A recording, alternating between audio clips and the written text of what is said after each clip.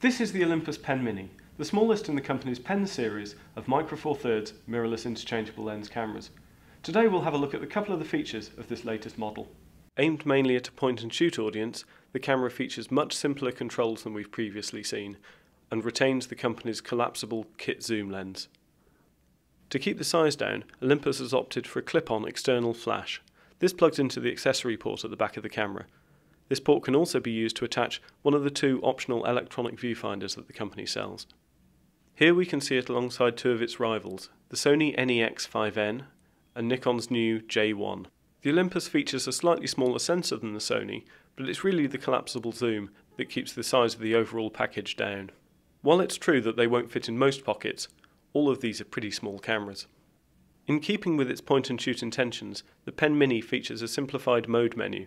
This makes it easy to select the auto mode, the scene modes, movie shooting mode, or, if you prefer, you can take more control over the camera's settings. The most significant change for the latest generation of pen cameras is the speed of autofocus. In good light, the Pen Mini is able to focus at least as quickly as entry-level DSLRs.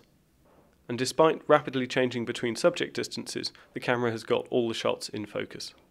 Users wanting to get the most out of the camera can turn on an additional custom menu, which features a wide range of customization options spread over 10 pages, labelled A to J. For instance, in the display section of the menu, it's possible to change the information available to you as you shoot pictures.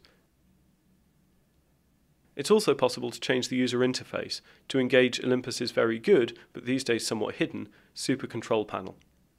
This is an interactive control panel that allows you to adjust all of your settings from a single screen.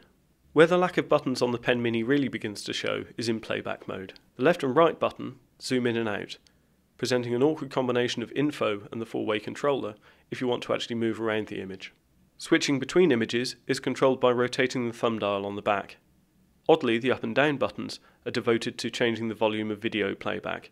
We're not convinced this is the best possible use of such a limited number of buttons. Overall, we've enjoyed using the Pen Mini so far, and we're looking forward to taking it into our studio to conduct a full review.